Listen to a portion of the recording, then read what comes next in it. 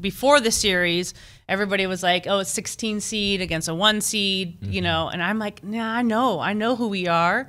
Hello, everyone. Welcome into TexAgs Rewind, presented by our good friends at Specs here in the Rollo Insurance Studio. Had a fun show today, Mr. Savage. You agree? Yeah, I agree. John Harris. We had Brauny. Always fun, even though he's on the phone, on a mobile, like you said. Yep. Yeah, Bronathan. Who else do we have? Trisha. How could I forget about Trisha Ford? Whoa. You got to go Coach Ford there. You can't go first name. Yeah, you got mad at yourself earlier for going Mike instead of Coach Elko. I don't go see Coach Henry and say, hey, Pat. What up, Pat? Now, P-Money? Buzz is different. I think you can call Buzz because that's how he's identified. Coach Williams. But I think Buzz honestly is okay. don't think I've ever heard anyone say Coach Williams. No, it's Buzz. Yeah, it's Coach Buzz. But it's Coach Elko. Yeah. It's Coach Henry. Coach Ford. It's Coach Ford. Schloss. You can go Schloss, but it is last name. I did say that to him once in the lobby, and I immediately turned around. I was like, what am I doing? That was so dumb. Pardon, Schloss.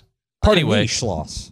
Eric Casares, what was your favorite part of the show? Come on, man. You know my favorite part of the show. I got to be biased. It's track and field, getting ready for the national championship this next weekend in Eugene. So I'm excited. You don't even know where. You were like, Sorry, that was rude. I apologize. You were great today, Eric. Good job. Thank you. Hey, so we had all that. Trisha Ford was phenomenal. You want to check it out. It's the Rewind now.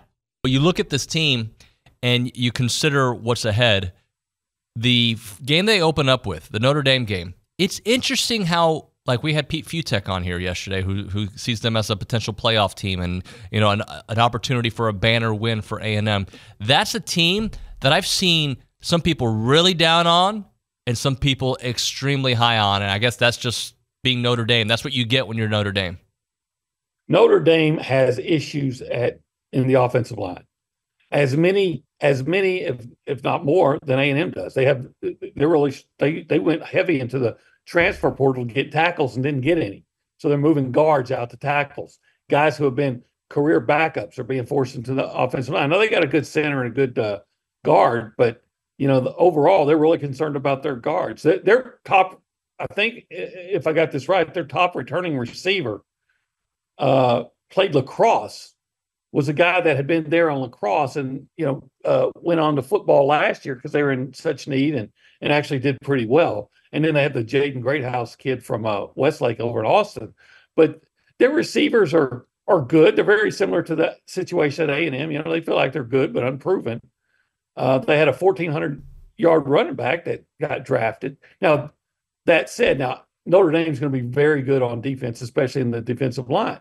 But if you look at both teams, where their biggest question mark is in the offensive line, and if you look at both teams where their greatest strength is, it's in the defensive line. So that'll be interesting. But I also find this to be something significant. And Mike Elko was asked about it, and he spoke on it yesterday. There's a very good chance that Riley Leonard, the Notre Dame quarterback, could have been the quarterback at Texas A&M because that was, of course, as you know, he was Mike Elko's quarterback at Duke. And Mike said, hey, we did the dive into our roster, and Connor Wigman's the guy. So Mike Elko felt like, hey, I'm going to stick with Connor Wigman rather than try to get Riley Leonard in, and he's going to face Riley Leonard. So maybe when all's said and done, that game's going to be determined by, hey, what was the better quarterback move that Mike Elko made by, sticking with Connor or did he make a mistake by not, pursuing Riley Leonard? And yeah, just some of these memories that these seniors and even our regular, just our returning players got to experience this past, weekend, that's going to be with them forever and it's going to drive them. And so I knew we had a shot. I knew we had a really good shot, and I think you saw it, and just we couldn't kind of, get over. So let's go back to the Maya home run for a moment because I was surprised. I didn't know this, and I think they said it on the broadcast, and Kay certainly told me that was her first extra base hit, and it just happened to be the biggest hit of her career. Hopefully many more are coming. But. Yeah, that's a good time to pick it, right? Yeah. And she crushed that ball. Yeah. I mean, and then for me, what I really loved was seeing how excited the team was for her when she came home. And there's just so many good things. And I'll probably watch the games here the next couple of days again and get some more tidbits out of it. But there was just so many times, we have Haley Golden, we call him our special teams base runner. Like, she gets the go-ahead run on Friday. Just little things that are helping us win ball games. And so there's just a lot of teachable moments. How do you digest after a game, right? Like I stay away. Like, I don't want anything to do with sports. Like, I become anti-sports guy when my teams lose. Like, but this is, you've got to start working the moment after. How do you kind of digest and process what happens?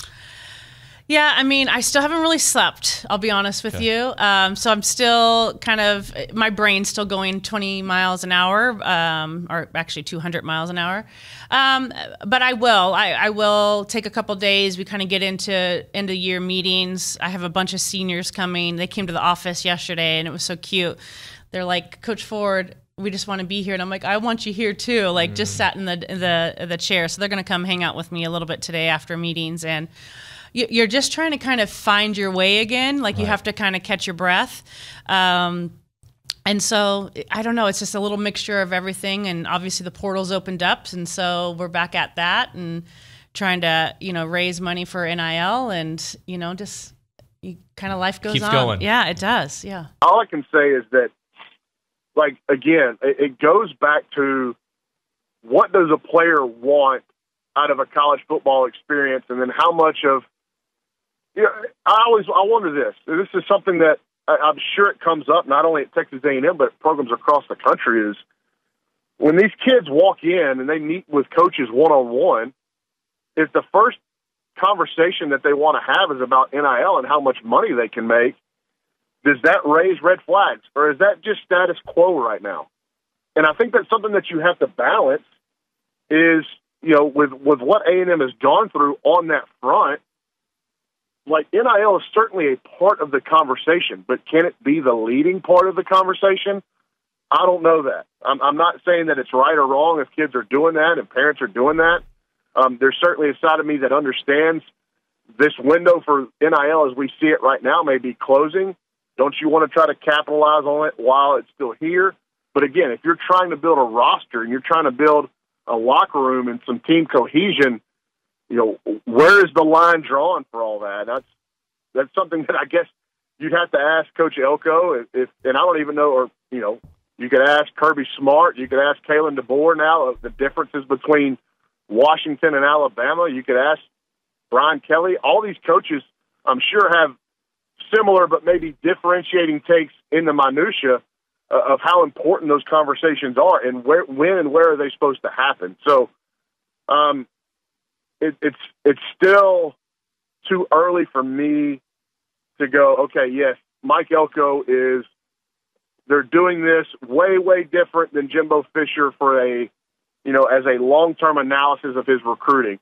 What I can say is the stuff we've said since he's gotten here in November, December, super organized, great structure, really efficient. Grambling State, your thoughts overall on the competition coming into College Station? Yeah, I mean, I think Louisiana, to me, is the most dangerous team outside of A&M in this regional. I think when you look at the Cajuns, they can match up with you a little bit pitching-wise. Andrew Herman, Chase Morgan's a really talented freshman out of Cyprus.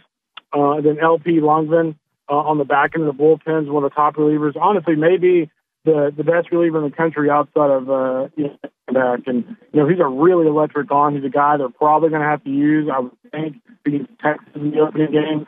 Kyle DeBarge this weekend, the big key for the Ags or the Horns for that matter, to keep him from getting red hot for the Cajuns. The best shortstop in the country, just a really exceptional player. Texas, for me, I think they're one of those teams. I think their offense matches up well with Bluebell. I really like what they have at the top of the lineup with Jalen Flores, Max Ballou, Jarrett Thomas. I love their lineup. What I don't love is their pitching. I think Texas, for them to find a way to win this regional, they're going to have to get some Herculean performances out of Max Grubbs and, Ace Whitehead. You're talking about a guy going against A&M that tops out at 86. On one hand, the Ags don't see that very often. On the other, your margin for error when your velocity is around there is very, very little.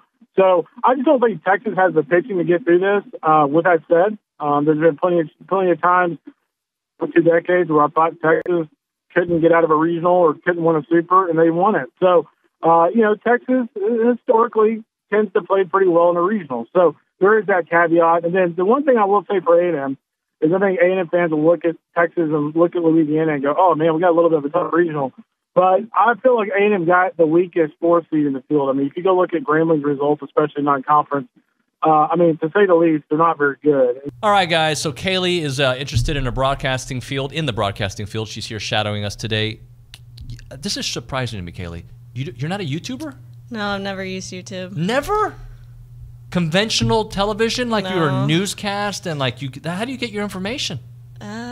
Social media. Social, but not YouTube. What is there like a ban? Are they like spying on us? What is No, I just never found it interesting. All my friends use it, but you don't know all the awesome content we do here? yeah, I have the app. Okay, well, okay, sorry. So, so you don't know what to do after you watch a YouTube video? Subscribe, See, you got this. What else? like, comment, See, share. You got it, Eric. She did it, right? She did it better than I did. All right, there you go. Like, comment, subscribe. We'll see you next time.